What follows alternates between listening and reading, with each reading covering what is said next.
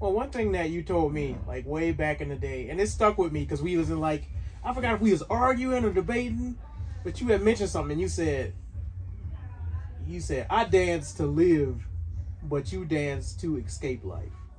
What? Yep, you told me that. This is like way when I used to live in an NGA. I said I dance to live? Yes. You was like, I live dance, but you dance to escape life. And when I heard that, I was angry.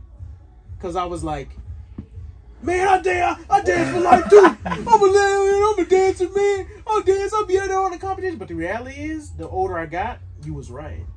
And the thing that you had that was right was, I dance to escape life. That's what I do. I don't use it as a tool to get money or for my family to depend on me. I throw these competitions because I love dance, and it's always been an escape. I got a very stressful job. After work, I'll just laugh sometimes to de-stress myself. When I go into a dance mentality, it's a de-stress, calm, fun mentality. It's a difference than what you're talking about of people trying to make it to live. That means if you don't go viral, you don't eat.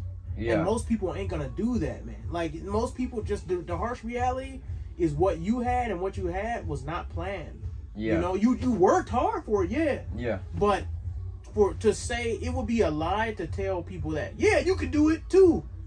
Most people won't. Maybe most people need to know what you went through.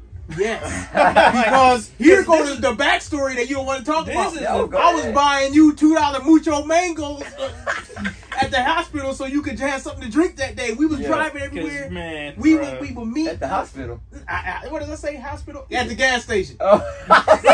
I was buying you hot burgers at the hospital. I was on my deathbed. It was that one cheeseburger. We got me alive at the hospital so you could dance.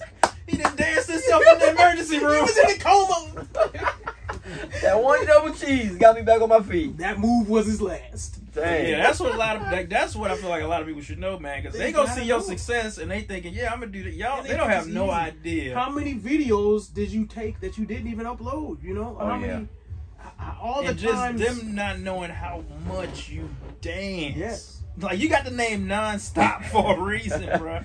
Like, how many times were you kicked out of so-and-so? Bro, we were ready to leave the club. We like, he's still over there That's dancing. how he got the name Nonstop. When I met you at MJQ, when I first moved to Georgia, you was nonstop dancing all night. Like, no stop. It's not too many people with that mentality. Yeah. Like, I'm talking about, we was at the club from, 9:30 till 3. Got there early. Yeah, to get in free, because we ain't had no money. Yeah, no money back then. We got money now. Well, some of us do. Yeah. We got, and now the thing is, now that you made it, it's oftentimes people will just look at the state you're already in as versus what you have to do to get there. Right. Now, okay, so now with that being said, do you think if people apply that same pressure that I've applied, that I still apply to this day, can they still make it? That's what I'm getting at. I think possibility and probability are two different things. But I think what it really boils down to is the love you got for it.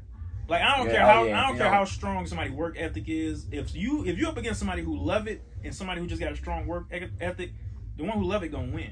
Because this ain't even work for him. Yeah, so if you got both. Yeah, you can, no, because I think you can, bro. It's just a matter of how you approach it. You can, but oftentimes people don't realize you could be the best dancer in the world and still not make it. Oh, no. And the thing about is, to me, in my opinion, the way that I show my love for something is how much I will invest in things I don't like to do what I do want to do. Yeah. So if I work a job, whether I'm working at a factory, I can't. Oftentimes people are like, I'm going to quit my factory job so I can dance full time. If you really love dance and you really want to travel, you will work that job you hate to support the thing you do want to do. Because I think as a grown man, you have to take responsibility. Oh yeah, you definitely. You can't just be like, I want to dance all day and somebody else support me. That's not how life works. You definitely can't do that all your life. But I definitely walked out on jobs for dance. Yeah. Numerous times. But also I was winning comps to support myself back then. You had to win a comp every week. Yeah. And I was making clothes. I was selling clothes. I sold that stuff at one time. Cheesecake. That's Yeah. what it meant. I was selling cheesecake out the pocket back then. But it's just like you really gotta figure out how you want it. And if you're gonna make it, you can't just half-ass it. You know what I mean? You gotta make all the right moves at the right time, and you gotta be on it. You know what I mean? Like, cause I don't think it's ever too late. Like I blew up at 30. So imagine if you're 35, well, that still gives you 10 years, right?